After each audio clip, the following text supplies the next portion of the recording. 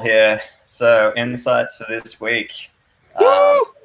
The first Raw insight that I've been a part of. So what are we going to talk about this week? The topic is how to kickflip. I'm kidding. I suggested this to Mizko and he said, no deal because we can't monetize kickflips. So yeah, I had to go with a different topic. But I mean, we could try to monetize it. Tony Hawk's Pro Skater did like 1.4 billion in sales. So that's pretty legit. Anyway, instead, to make Mizko happy, we're going to be on the topic of monetization and talk about conversion tactics. Sort of specifically the psychology of converting. So persuasion, conversion's friend, is sort of perceived as a bit of a dirty word sometimes, but it's really not, because you can persuade people to break bad habits, change their worldviews for the better, persuade them to try to reach higher levels of personal fulfillment and improve their communities. So some of the companies that we work with could benefit from conversion tactics and persuasion, like health services, insurances, education, charities, dealing with substance abuse, environmental causes, that type of thing. So the conversion tactics that I think are really good to have in your sort of toolbox and sort of in the back of your mind are listed out here. So I'll definitely be sharing this slide and all slides. So if you're interested, take the time to dig a bit deeper into these. There's a couple favorites of mine here. Social proof, obviously we use that. We're all familiar with it. Sort of highlighting scarcity, anchoring, priming, having a sense of authority and providing evidence, a bit of like data-driven kind of information to support your arguments can be really powerful as well. So we're going to look at 4 of these tactics. But before we do, to ensure that you're all engaged, there's a bit of a pop quiz. So I'm going to call on one of you guys to participate in a second. So these 3 man-made structures, they took a long time to build. The Colosseum took 10 years to build. The Great Pyramids of Giza took a whopping 20 years. And then we have right out there, the York Minster Cathedral. It took 252 years to build. So there's another building that took even longer. So it says anyone, but Lucy, I'm going to pick on you. How many years did the longest building take to build? You did. Oh gosh. I'm not very familiar with architecture, but I'm just going to throw a random number out there. I'm going to say if it's longer than 252, I'm going to guess maybe 400. 400. Okay. Well, the answer is it took 2,000 years. So you're a couple hundred years off there, 1,600 years off. I was close. I was close. Yeah. I mean, I'm picking on you right now, but why were you so off? It's because of a technique called anchoring. So basically, if we were to think about anchoring, it's forming a cognitive bias towards a piece of information that you're exposed to first. So in the topic, I mean, in those examples there, I showed you 10 years, 20 years, and then an outlier of 250 years. But that's really kind of on the lower spectrum when you consider, Stonehenge, 1,600 years and that sort of thing. So if I showed you these two, surely your answer would have been a lot higher and probably closer to 2,000. But yeah, you were just really anchored to that initial piece of information. So there's some pretty cool studies. The Nobel Prize winner in economics has this study where they tested a bunch of students and they asked them to do an equation. You can see there's 2 different equations there.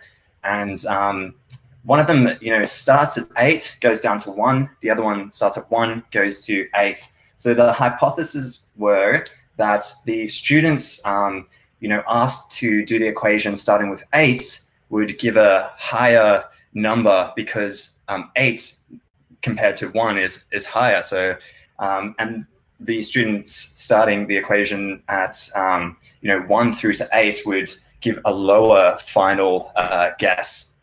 The students were also stopped halfway when doing the equation and asked to give the final guess as well. So at the point where they were stopped, the number that they were last on, whether it was high or low, the hypothesis was that their final guess would be higher or lower as well. So group A, the average answer was 2,000, and group B was about 500. So that first hypothesis was proved correct in that the group starting with 8, their sort of guess was higher than the group starting at 1. So they were anchored to that first series of numbers. And the actual the calculation was 40,000. So the guesses given, which I haven't listed here, but were also like much lower depending, and they were anchored towards that first initial number as well. So a example where we're thinking about dollar value is another test that involved students writing down the last 2 digits of their social security numbers. So string of numbers at the end of it. It could have been a 1 and a 1, or it could have been a 9 and a 9. And the sort of hypothesis was that in a bid, a blind bid on some items, that those with the smaller, who wrote down the smaller digits, would have lower bids than those who wrote down the higher digits. And what they were bidding on was a bottle of wine, a tennis ball, and a book, like a textbook as well. So the result was that the people who wrote down 99 or the higher social security numbers were 346% more. They paid more, 346% more on those items in that blind bid. So missing a lot of detail, but yeah, you can look up the study later if you want to fact check that. So the second tactic is consistency. I purposely chose tactics that I think are a bit less familiar. So consistency is about the sort of human desire to stay consistent with our decisions. And if we sort of make one decision first and then we're prompted with another decision, we'll factor in that first decision and it will influence the second one. So yeah, it's used, people use it to try to use less cognitive energy and solve problems a bit more effectively. So an example of that is a study that involved participants being asked to hang a sign in their yard. So this particular sign was a little slow down sign to try to help the community. Group A was asked to put a really large sign in their yard, and Group B was asked to put a little tiny sign in their yards, in their window, which was legitimately a couple centimeters wide and high. And then a week later, they were asked to put that same large sign. So the hypothesis is those that are asked to do something are going to feel like they should be consistent and do the large sign as well. So the results were that Group A with the large sign straight away, only 20% said yes, whereas Group B, 55% said yes to the large sign and the small sign. So they put 2 signs instead, and they were more likely to do that just because they wanted to seem consistent with their first answer. So the next tactic we're going to look at is loss aversion, which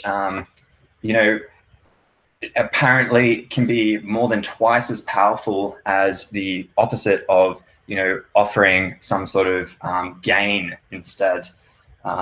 So a study was taking place where a reward of 0.5 cents was given every time somebody used a non-plastic bag, versus a group where they were taxed 0.5 cents every time they used a plastic bag. So they could gain, Group A was gaining 0.5 cents, Group B was losing 0.5 cents. And For Group A, there was a 0% decline in plastic bag usage. It had no effect the reward at all because people, perceived gaining 0.5 cents as nothing. Whereas Group B, there was a 42% decline in plastic bag use, just because they were given the ultimatum of a loss of losing something. So the last tactic that we're going to talk about in the next 3 minutes, so that Philippe can get to his meeting, is the relativity factor. So all the quotes so far have been by, famous organizations. This one is me because I've run out of time and just needed to jot it down, so it's a bit dodgy. But the brain seeks to make comparisons when making decisions. People can be guided into perceiving things a certain way when shown relationships between things. So you can kind of also sway people with a decoy. If you want somebody to choose a particular thing, then you can put something else with it as a decoy that is, in some way similar or guiding them towards a particular choice. So a bit abstract, but it will make more sense in a second. There was a study by The Economist. This was a actual, part of their offering where I feel like Philippe knows this one, but a print subscription was listed as $125 and a digital as $65 on their website. So 68% of people went with the digital option for $65. So The Economist was not making as much profit in that case. They were making $65, but the print it would have benefited the company a bit more. So what they did was introduce use the print as a decoy, and they introduced another option where you could, for the same price as the print, get the print and the digital.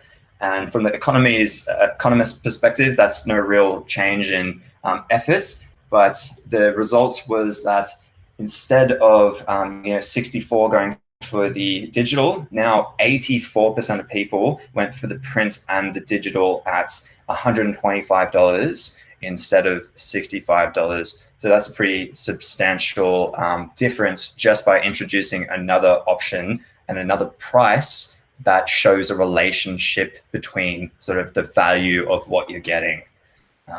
So it actually, relativity works in multiple dimensions, like visuals as well. When you kind of glance at this on the left, that inner circle looks much bigger than the one on the right. But the truth is that they're exactly the same size, which is a bit of a mind trip. But yeah, so those are the sort of 4 tactics that I wanted to touch on. And yeah, ways to remember them, set an anchor. Consistency, get people saying yes, get them on a yes train before you ask that hard question.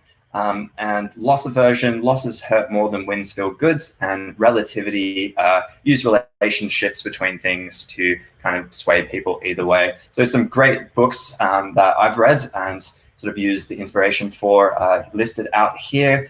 Predictably Irrational is my top favorite out of those.